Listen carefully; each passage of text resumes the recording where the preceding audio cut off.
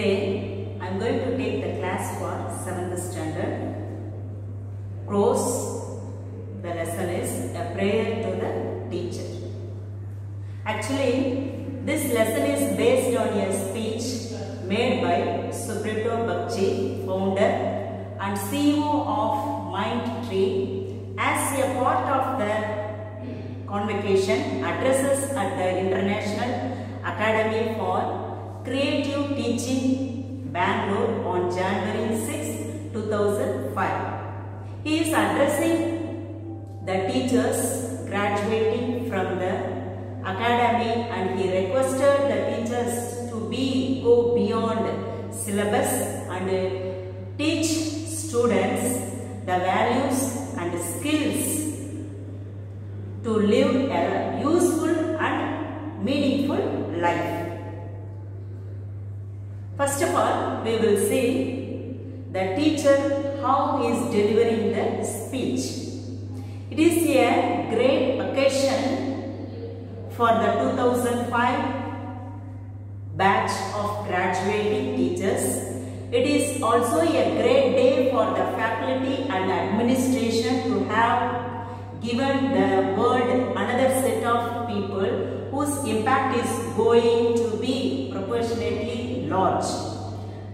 I am honored to be here with all of you to share your joy, your hopes as teachers on behalf of all the lives you will touch.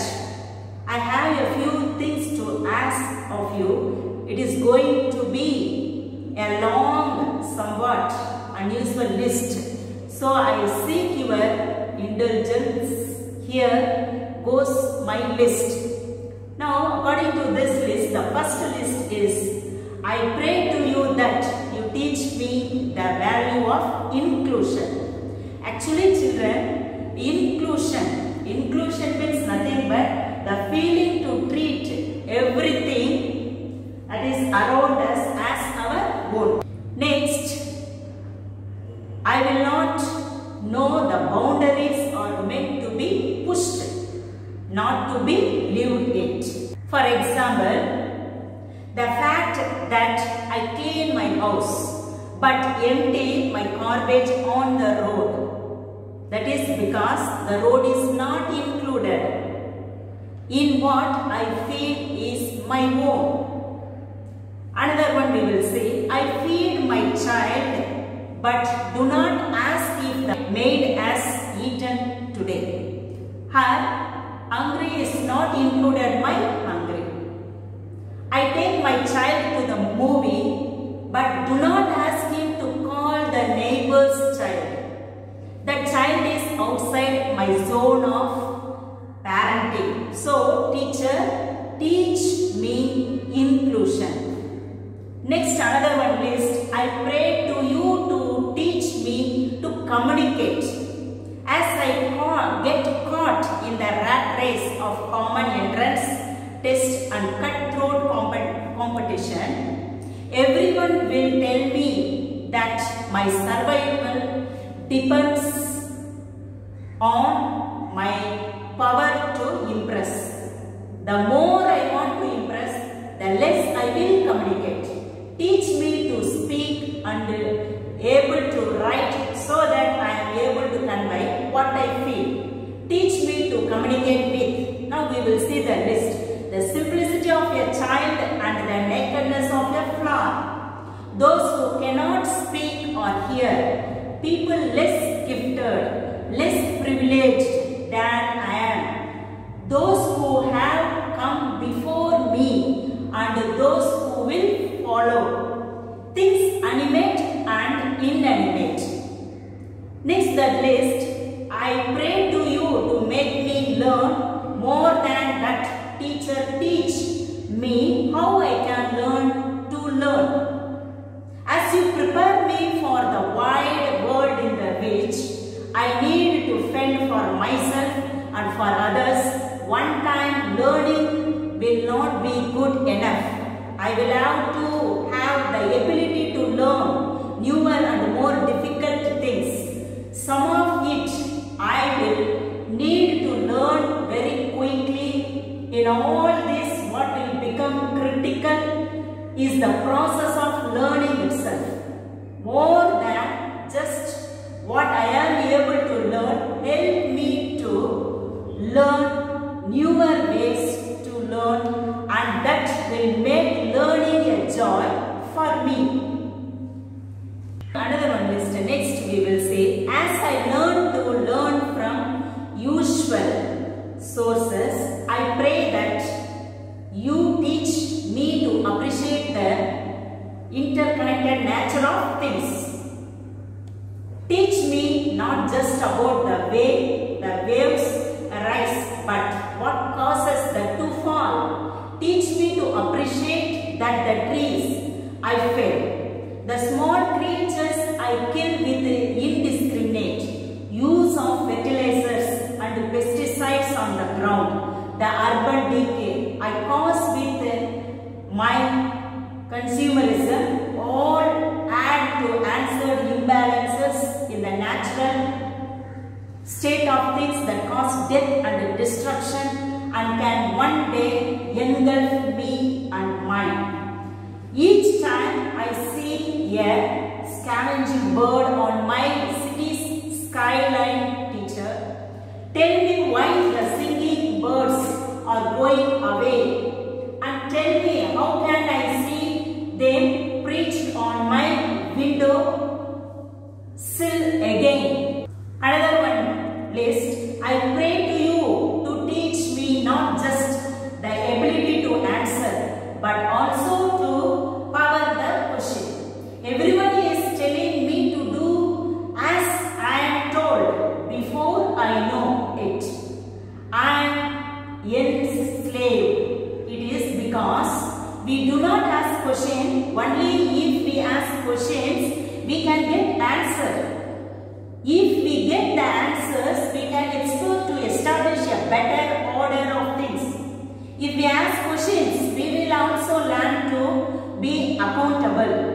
We will be more willing to accept that when we ask the questions, we can be questioned too. In that exchange, truth will emerge.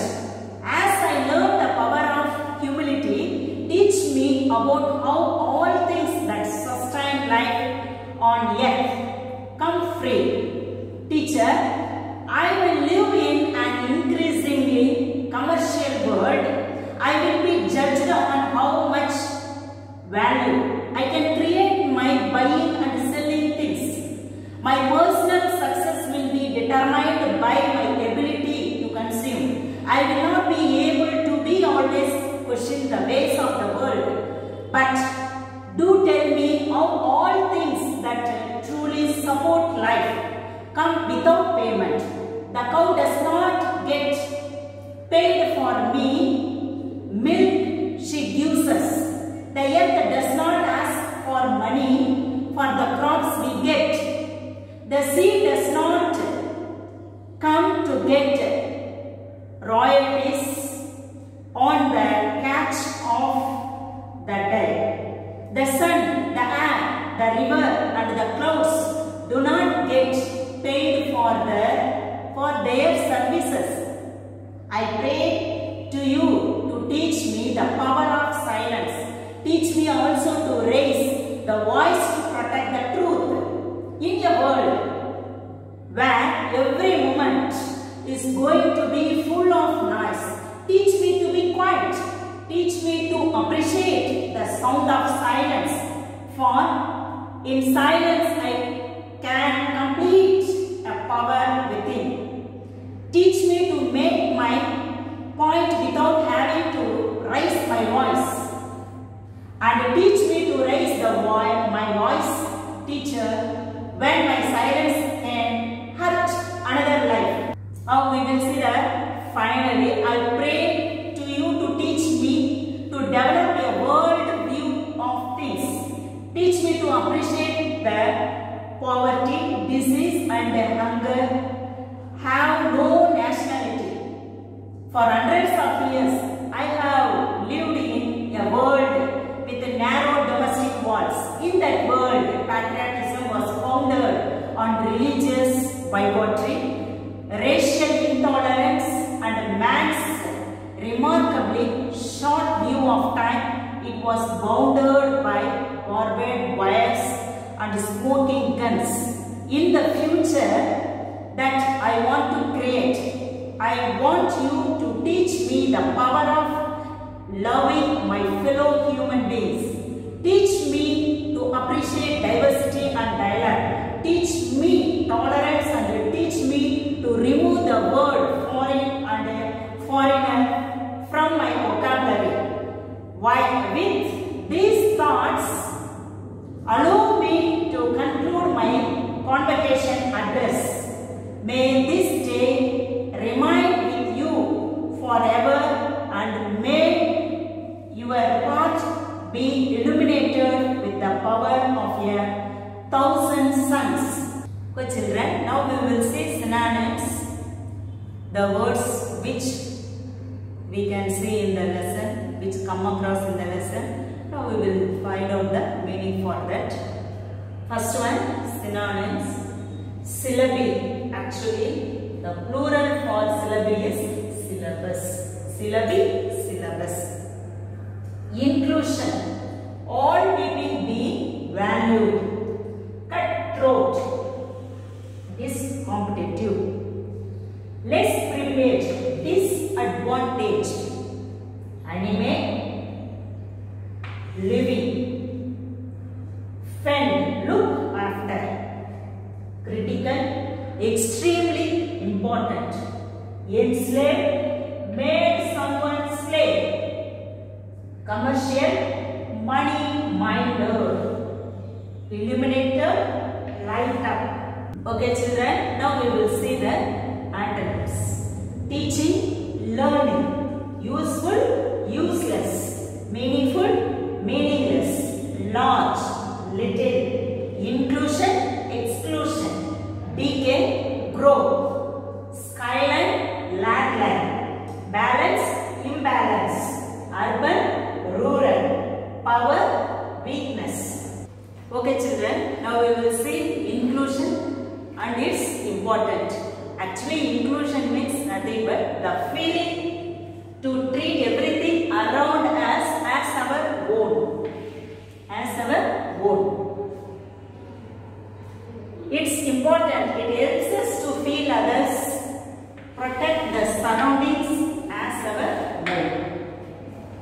Once we learn inclusion, we will not pollute the road or ignore the needs of the children around us. Now we will see the good or effective communication. Good communication has the simplicity of a child.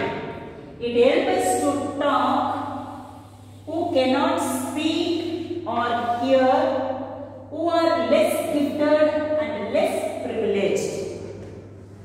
So far, children, we are seeing about the inclusion. Next we will see in the next class. Thank you.